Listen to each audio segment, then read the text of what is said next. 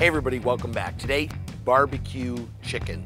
The first thing that I've done is I've taken these dark quarters, I've brined them in a very simple brine with herbs and sugar and salt and water, and let them dry on this tray in the refrigerator for a couple of hours. So I do want to season them.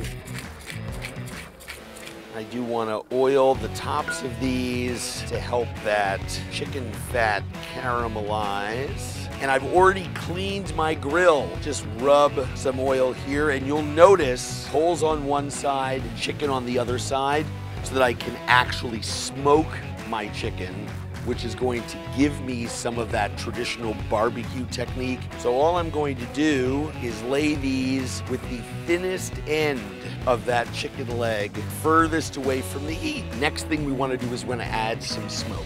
These are applewood chips. Flip open my lid. If you have a grill with a thermometer on it, place it over your chicken. Normally we leave vents that are open. Here we want to hold in smoke. I want to shut that top vent. We have our smoke. You can see that smoke action happening. We're going to get a lot of smoky flavor in our chicken because of that. We're at like 325 degrees to start. We can leave this there for half an hour and watch how the temperature falls from 325. This falls down to 200 degrees. After a half an hour, we may need to add another 10-15 minutes of cooking time. The fun part about barbecuing, smoking, working the grill is that you're manning a fire. Taming that system is the art that we all love about cooking outdoors over wood or charcoal.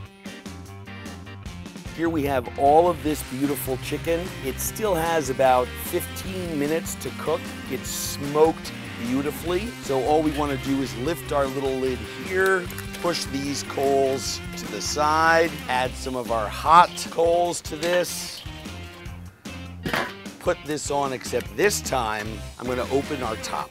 We're back up to about 425, 450 degrees after the application of that heat with that new coal bed. And one thing that you can do is you can start to move these around and go over direct heat. Monitoring these, you know, we're probably going to want a total of about another 10 minutes of cooking time over direct heat to actually get these where we want to be. Color-wise, texture-wise, skin brittleness-wise, exactly what you're looking for, right? We're going to be flipping these over onto the skin side. Now, if you notice here, the meat is starting to pull away, the tendons are breaking, and I can see liquid right here in these little pockets actually boiling away. So I know that this is cooked on the inside. I've got some nice crustiness. We haven't incinerated our birds. We have a beautiful dark mahogany brown. You can just glaze them a little bit.